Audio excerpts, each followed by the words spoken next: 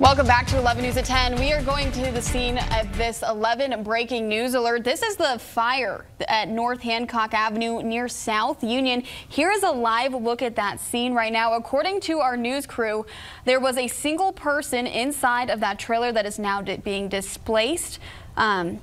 Crews have been able to knock that fire out entirely, and then they are investigating that right now. As you can see, no smoke, no flames, clearly very much under control. Of course, we have a crew on the scene, and we're going to bring you more updates as soon as we get them. We'll be back with sports.